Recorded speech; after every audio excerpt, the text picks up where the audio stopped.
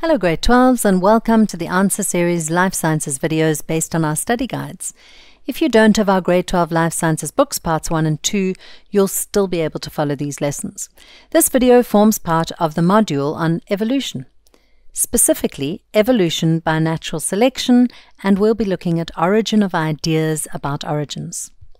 Origin and development of life on Earth has always been a great source of speculation.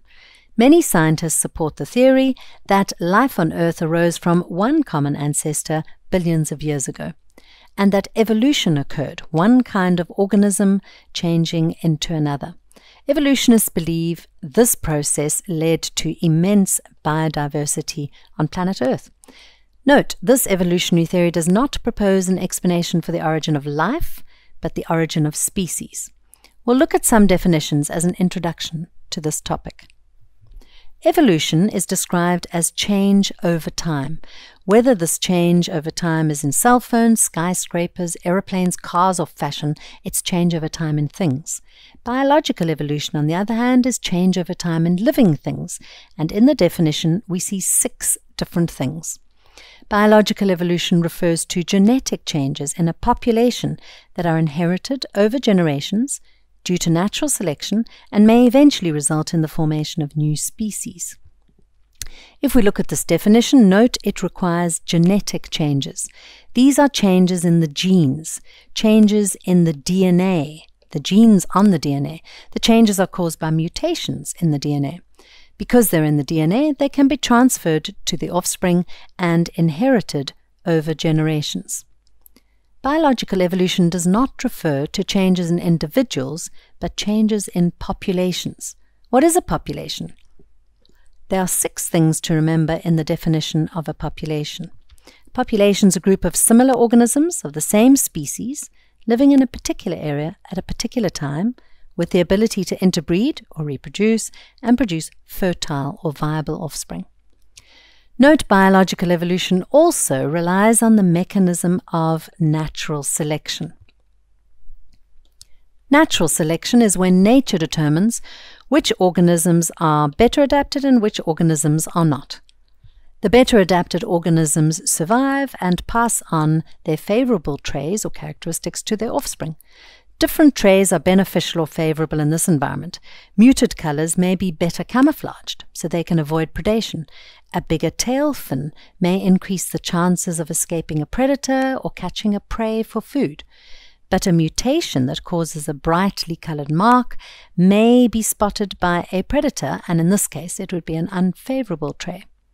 Different traits may be favorable in different environments, like size or color or shape or patterns, or resistance to cold or infection or drought. Let's go back to our definition. We also note that biological evolution may result in the formation of new species. This is known as speciation. What is a species?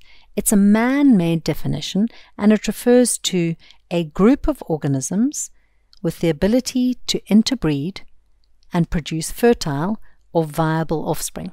So the theory of evolution proposes an explanation of how one species gives rise to new species over long periods of time. There are 2 types of biological evolution. Number 1, macroevolution, and number 2, we talk about microevolution. Both of these rely on the mechanism of natural selection as well as mutations as well as gene flow. Macroevolution is big evolution. Macroevolution refers to the development of new life forms or species from earlier species over generations. So speciation forms the basis of macroevolution over time. Macroevolution is not always directly observable. It's sometimes observed in history, for example, in the fossil record, where the formation of fossils cannot be repeated in a scientific investigation, as long time periods are required for these favorable mutations and natural selection.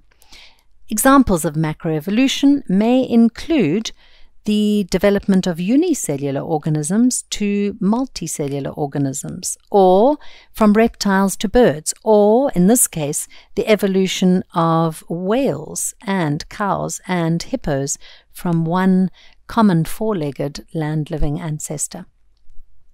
The skeleton of any common ancestor must then undergo changes to form each of the species over time so that they are adapted to their own environments. These changes are all based on favorable mutations and natural selection.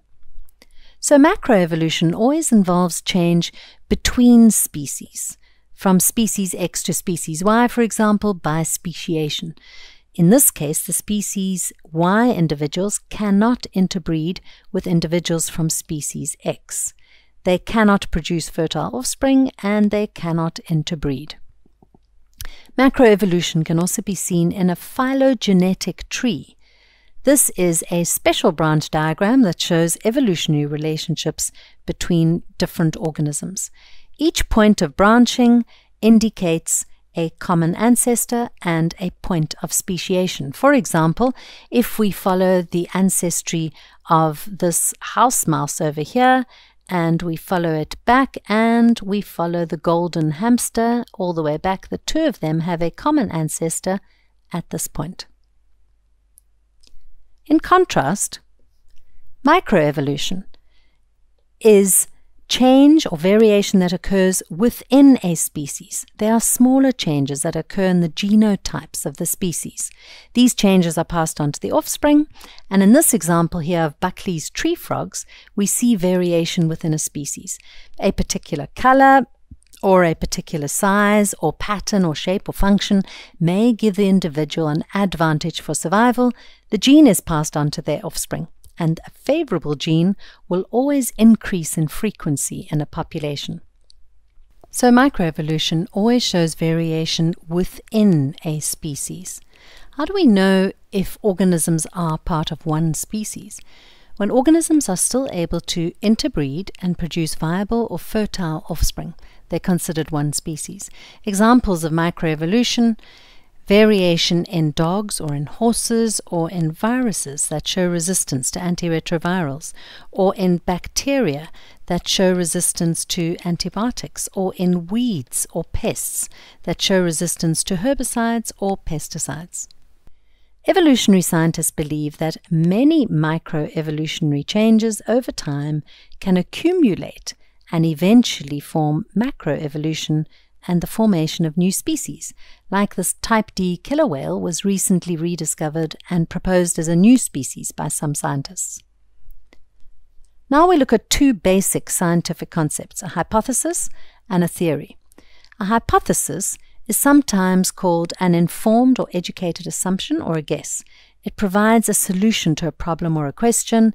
It explains phenomena, a specific phenomenon, and it's based on evidence and observations. It can be tested in experiments, and it is either rejected or it's accepted.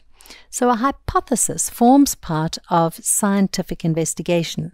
As we can see in this flow diagram over here, you'll find more info on hypotheses and scientific investigation in the summary at the front of your study guide.